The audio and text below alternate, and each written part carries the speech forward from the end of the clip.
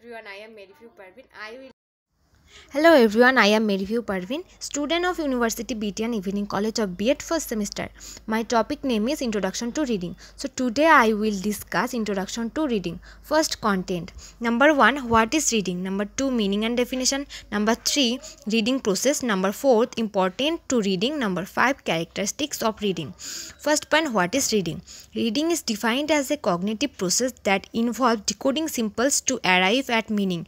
Reading is an active process of constructing meaning of words. Reading with a purpose helps the reader to direct information towards a goal and focus their attention. Although the reason for reading may vary, the primary purpose of reading is to understand the text.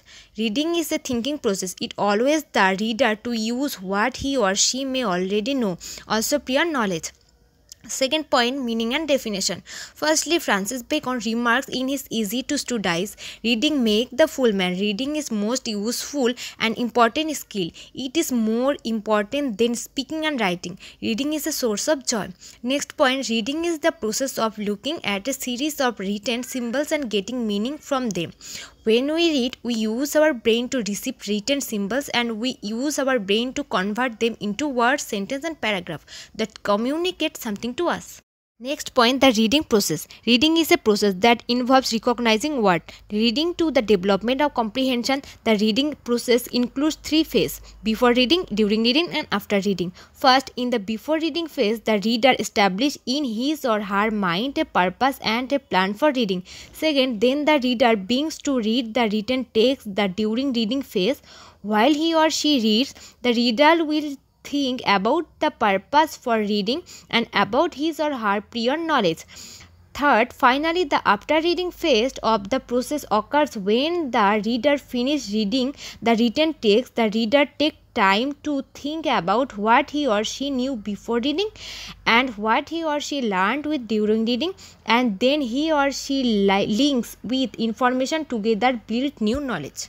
Next point, importance of reading. Reading is fundamental to function in today's society. Reading is a vital skill in finding a good job. Number 3, reading is important because it develops the mind. Number 4, it is how we discover new things. Number 5, reading develops the imagination. Number 6, reading develops the creative side of people. Number 7, reading is fundamental in developing a good self-imagination. Next point is characteristics of reading.